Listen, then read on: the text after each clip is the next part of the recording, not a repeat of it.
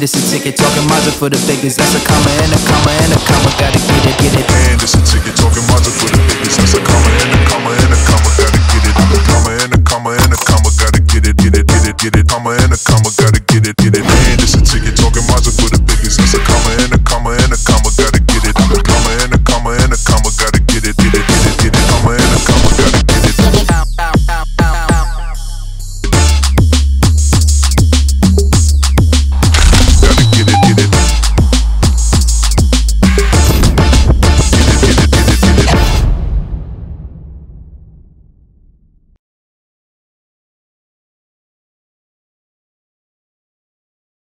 Hey yo, what's going on guys? Welcome back to another video. My name is Nick Seddon, if you do already know me, and today I'm going to be reviewing the brand new game protection pads that just came out.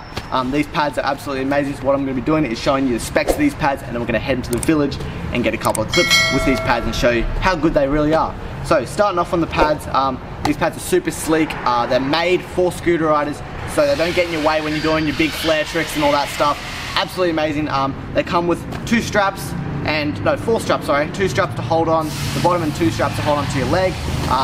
They have replaceable caps. These caps are special edition. They have like a red swirl on them. They're very, very rare, so make sure you grab yourself some. They are replaceable, so they pull off, and there's Velcro that you can attach another replacement cap onto. They have a Kevlar lower section just here that allows super durable, so if you slide it's not going to rip open and stuff, and it's super comfortable.